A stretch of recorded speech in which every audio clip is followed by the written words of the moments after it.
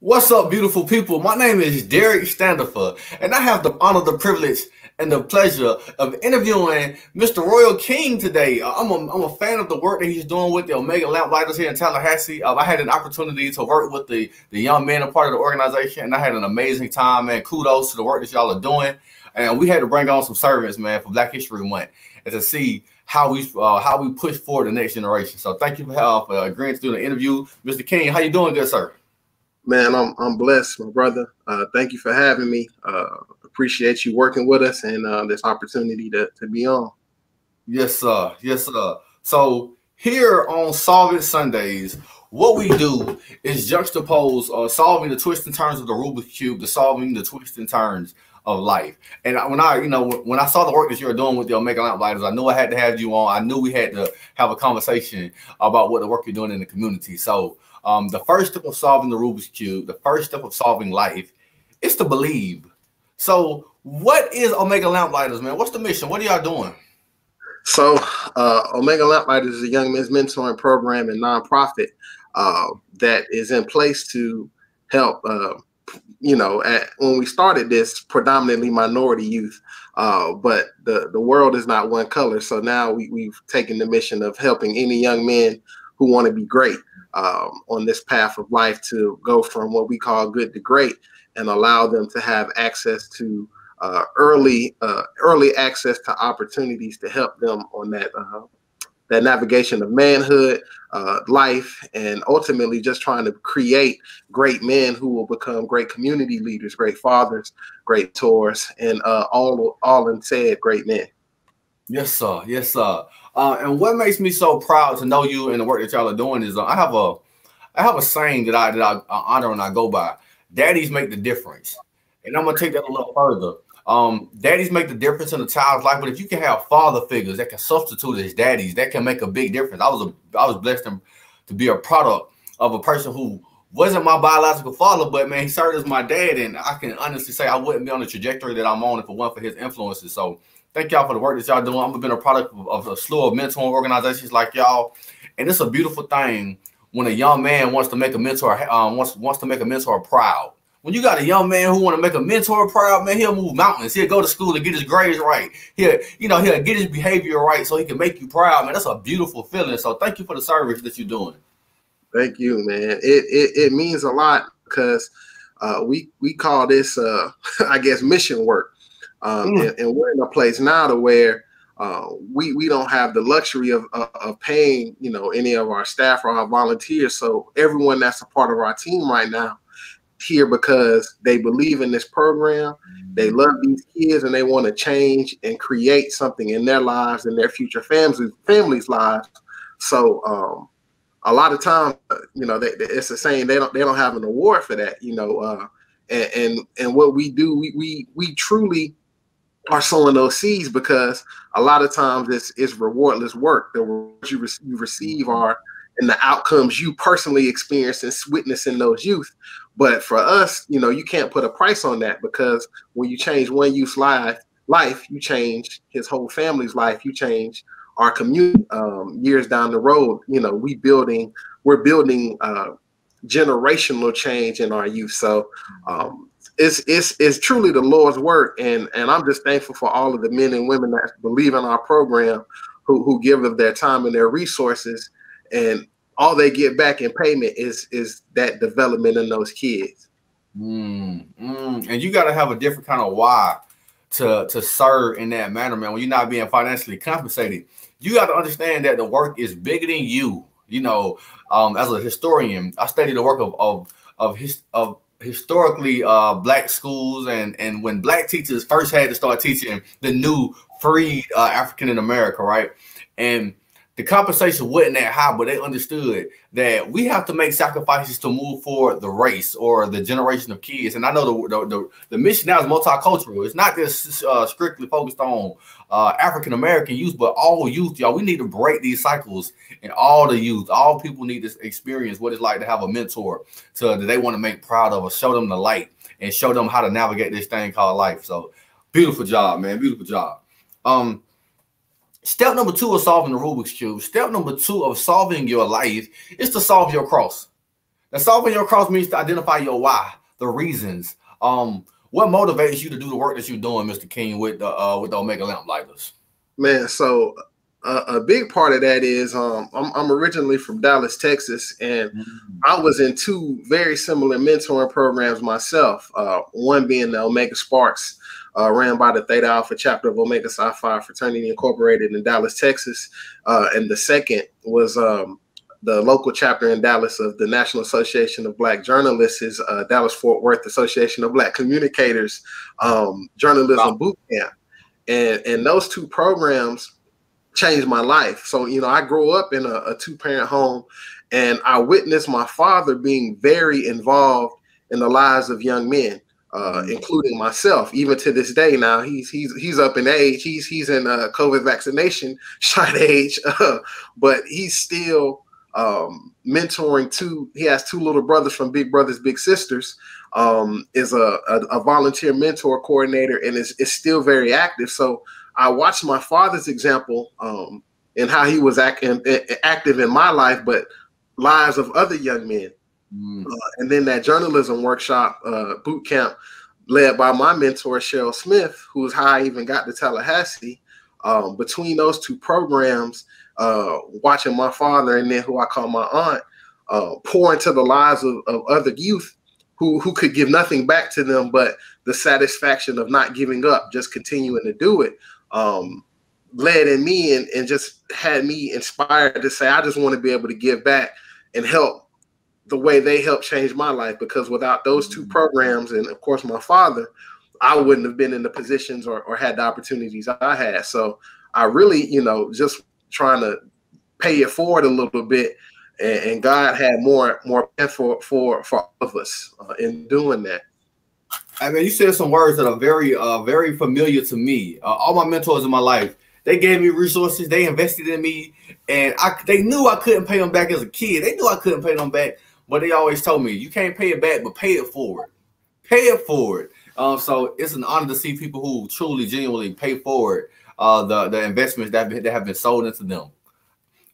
So step 3 of solving the Rubik's Cube, step 3 of solving life, is to fill in your corners. Filling in your corners means to immerse yourself in a positive environment, one that promotes your growth and your prosperity. And it also means to surround yourself with quality people. So in order to do the work that you're doing, you have to have a strong team. It's one of those things where, you know, if you want to go fast, you go alone. If you want to go far, you got to have your team. And what kind of people do you surround yourself with? What kind of environment do you immerse yourself in that allows you to serve in the manner that you serve, Mr. Royle King? Man, so it's funny, but a lot of people who are believers and dreamers, who, you know, are able to kind of look at the vision and then help say, okay, this is how we're going to grow this program. A lot of times it's also former parents whose sons have experienced this, but then it's just people from our community who believe that, one, our youth can be better and want to find a way to help do that. So a lot of it is, man, just people who are passionate and either have witnessed the program impact the youth or have seen where it started from and are drawn into it to want to grow it. So many of the people, you know, kind of, you know, we started this thing off over 10 years ago, and it wasn't what it is today at all. But we cast the vision, we made it plain, and believed. And, you know, it was a lot of bumps along the way, but when you know where you're going, you don't worry about where you are because you got that foresight. So we've got a strong team of people who give up their time, their talent, and, you know, we do, I want to pretend like we don't have arguments because we all have, you know, different ideas on how we get there. We all are trying to get there. But that's how we get great. If everybody was yes men, then we would probably still be where we were when we started it. But because we all believe in it, it's growing. But really, man, just positive people who love these boys, in short. And if you got a passion and you believe in these kids, we can do anything from there. we just gotta work together to do it. Which brings up our little slogan is that together we're impossible. And all that says is that alone we can only do so much. But when we bring in people who all believe in what we're doing, regardless of if they agree with the message, but they believe in the idea, all grow and ultimately change this community, change this nation, and change the world. Yes, sir. Yes, sir. Yes, sir. So recently we just lost someone who was very valuable to the culture of American folk, Black America and American in general. Cicely Tyson. She transitioned. She introduced me to Marva Collins in Chicago with the Cicely Tyson story. And after watching the movie, I read both of her books, Extraordinary Students, Extraordinary Teachers, and The Marva Collins Way. And those two books taught me that all you got to do is have passion and love and dire investment into your kids, man, and they can learn anything, man. She taught me what love meant for a kid, what truly investing your passion and your soul and your energy into the lives of kids and the impact that it can have. She took these kids who people had written off and they were being accepted into Ivy League schools, man. So it's an honor to see you carrying that same mantra and that same frame of thought in order to inspire the youth that you're involved with. Let's get to Miss Camille Lewis. She says, when you know where you're going, you don't need to worry about where you are. A word. Exactly. That's one of those walk by faith and not by sight type ordeals. So after we fill in our corners, we got an entire side of the Rubik's Cube solved. That's a solid foundation.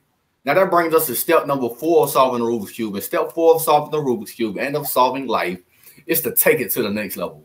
Now, taking it to the next level simply means to continue to grow, to continue to get better, always find new ways and new methods of learning and developing and become a better version of yourself. So, Mr. King, how do you grow and how do you become a better version of yourself so you continue to serve in the manner that you are serving good service?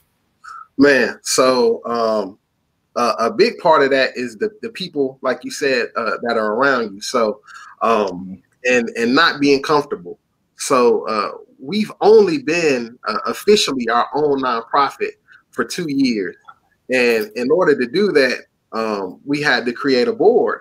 And that was me coming out of a comfortable state, right? Where it was like, I was able to kind of do everything. Now we've put in position these people who are in place to protect the organization, which is, also protecting me. So that was a huge step, but understanding we can't get where we're going with just with us as individuals. We needed our board of people, a diverse background from our community to be able to come in and look at what we're doing, but then also bring in resources that we didn't even know were available. So since we've done that, we've been announcing kind of some of who our board members are the past week, just to kind of let people, hey, these are some of the people who've come on board on our inaugural board to help us take this thing to the next level. But just that alone allowed us to really grow and improve the program tremendously, because no one has all of the answers. But there are people in this community. If we all come together again, we can find them. So that's been, I don't want to say difficult, but it was, like with anything, you can understand it's your baby. So you have to give it away so that it can really grow. And that's kind of what we've done now. But it's in this short amount of time, it's taken us to a whole nother level, just because it's not about, and it's never been just about me. I was just the vessel that got this thing rolling. But over the years, it's been hundreds of people that helped drive this ship and insane. But that board piece has been a huge part. Family, spending time with family kind of provides me that peace. And you probably understand because the grinders don't often sleep. And we've got to find a reason to kind of pull ourselves back from our hard work. But I've got people who do a great job of doing that with me. Made me go to brunch earlier today, but we just keep grinding. Yes, sir. It's all about the grind, man. It's all about the grind. And when you got people on the team who contribute and they hold up their end and they bring resources to the betterment and the well-being of the organization, man, a beautiful thing, man. Because when you start a nonprofit, your board members aren't there to for namesake. They should be on board to bring resources and bring resources and energy and people and valuable people and ideas to the betterment and the growth and the prosperity of the organization, man. So kudos to that big win. And that's a new recent win recently 2 years ago. My son, he just walked in. He might be a part of Omega Lamplighters in the next few upcoming years. So yeah, we ready for it. We ready for it. We work with them young. Well, now it's 2021. We're going to our 4th class, but 3 years ago we added the Junior Lamplighters, where we work with youth from 4th through 8th grade.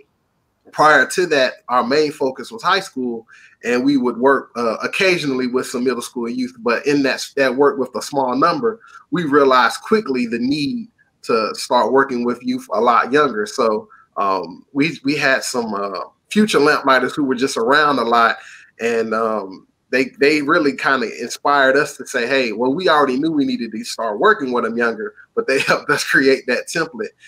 So yeah, we'll be ready for them. We'll be ready for them. Hey, I would truly wholeheartedly understand the value in reaching our kids at a young age. When you start young with our babies, I'm a believer that the best teachers should be for the 2-year-olds, the 3-year-olds, the 4-year-olds, so we can establish those strong foundational cores. And they need mentorship in the 4th grade. They need mentorship early as possible, because as early as possible, they need help navigating this thing called life and journeying the uncharted waters. And they need assistance. So definitely thank y'all for creating another chapter and adding on another leg piece to the Omega Lamplighters. Take them at 8-7. Also, we have a mother of a 7-year-old. Do y'all take them at 8-7? If they're going into the 4th grade, we do. But our master plan is to work into working with that elementary age. One thing that we understand about growth is you have to manage it. And in order to be successful in building this thing, you can't just do it quick. You got to really take your time. And we haven't perfected that 3rd grade down age yet, because it requires a little more. The style is a little different from working with a 7-year-old to a 10, 11-year-old. We hadn't figured out what those kids are into, but the ultimate goal is to be able to work with you from elementary through 12th grade, and even up until they're 24 years of age, because we need it. And it's okay, to still have mentors. Like I still have mentors, and we are all just trying to be better people. I still have mentors. I'm always on a constant look for more mentors. Definitely, I'm a big believer. In being a copycat, just as long as I'm copying the right cat. And when you got a mentor, they show you how to do things. They show you how to navigate ways that can save you years on the learning curve. So yeah, definitely need a mentor or a woman mentor to help guide you through this thing called life. All right, so after we take it to the next level, y'all, we got a whole 2 rows of the Rubik's Cube solved. We're essentially 2/3 of the way of solving our Rubik's Cube. But let me address Dr. Tiffany Packer. I still have mentors, and Dr. Packer is one of the most phenomenal individuals that you will ever get a chance to meet. If you ever get an opportunity to sit in on her class, when I tell you, it's a wowing experience. One of those things where I want to be in the class all the time taking notes from her, and she still has mentors to help her grow and help her develop. Thank you for chiming in, Dr. Packer. So the 5th and the final step of solving a Rubik's Cube. The 5th and the final step of solving life is to see the bigger picture. The seeing the bigger picture simply means to keep your commitment to your commitments. When we have goals, when we have dreams, when we have aspirations, right? A lot of times we can become sidetracked by frivolous things, right? But you talked about some of these bumps on the road along this journey when you were starting Omega Lamplighters. So, what kind of words would you embark on us about keeping your commitment to your commitments and staying the path and enduring the trials and tribulations of life while you sit here starting a mission and serving in the way that you meant to be serving? So the first thing I would tell anybody is that if you're having mistakes, then you're doing it right. Because if it's just easily, then you might be had a bridge towards troubled water. But I really just truly, man, you got to remember why you're doing it. And it sounds scripted, but you got to remember why you started it, and then those every day is a win. So I often tell people because it's a lot of work. This pulls you away from different things, but we win every day when our young men choose to be a part of this program. When they have so many negative things pulling their attention out in the world, and they rather wear a lamplighter shirt and tie or a t-shirt or represent this organization, and understanding that they have a hymn and oath that they take, that they're gonna they're lamplighters and they respect themselves, their family, and their community, and like calling them to do more. So when you see a kid who came into the program and is struggling and maybe didn't want to do it, reverse and change his course. Those are like those motivators, or when a parent or a kid who was in the program years ago comes back and is like, man, Mr. King, y'all saved my life. You changed my life. It's like hard to accept that. Like, wow, this organization that was setting out to just really have an impact, at least one, has now impacted hundreds. Is kind of like that daily reminder, and we need those. Because we see them in our kids, but then sometimes when that parent or somebody else, hey man, this kid went from this to that, is a lot of what kind of keeps us motivated. But then bigger than that, it's again that why, because we understand if we've impacted that one kid's life, if we continue, there's others we can still reach too. So understanding that is not easy, but the impact it's having is necessary, is a lot of what fuels it. Because I gotta be honest. Some days it's like it's hard because you're in it like this. We don't do this like play. We don't play like toward these kids. We there. I'm at their basketball games. I'm at football games. I'm at the speech competition. We're at these things, and if I'm not there from our organization, is because we're a family. And one of the things we realize is that our boys, once they see that you believe in them, like you got them, they'll jump through a wall for you. And those smiles and seeing a kid who was super shy become more outgoing to where you got to tell them to be quiet.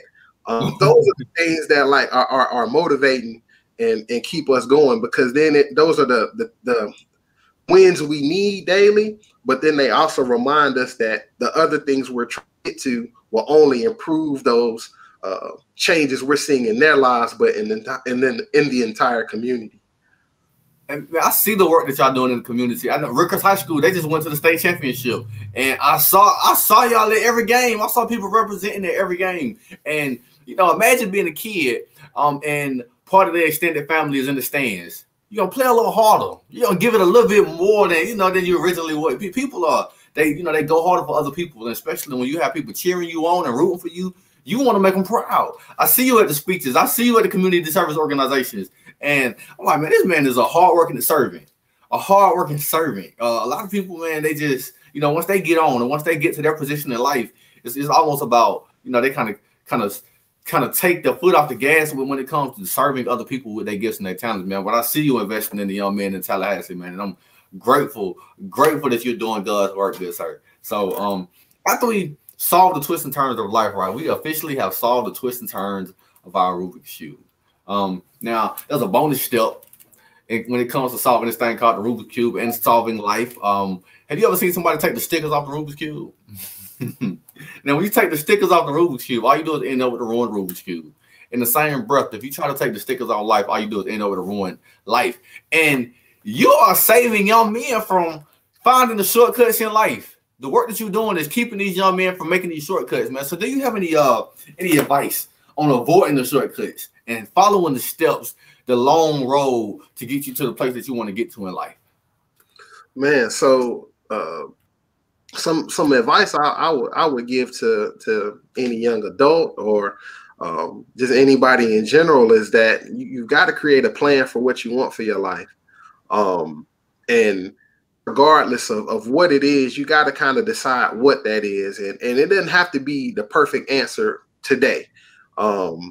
It may not be what you want to become career-wise, but you have to have a plan and create a working path on how you get there. But I will also encourage anybody to find somebody that does what they want to do. It's probably the easiest thing to get to anything, because there's the old folks used to say there's nothing new under the sun, and that's truly true. I mean, this world been turning for a very long time, and the quickest way to get wherever you want to go is to find somebody that's already went that path. And that's not saying that you won't. It's just because you find that person or you identify what you want to do, that you're gonna just automatically be successful, because it probably won't happen. But remembering what that was that you said and sticking to it is like the most important thing, because as long as you don't quit, every day you just keep going. A month from now, 2 months, 6 months, you'll be way closer than you were when you started.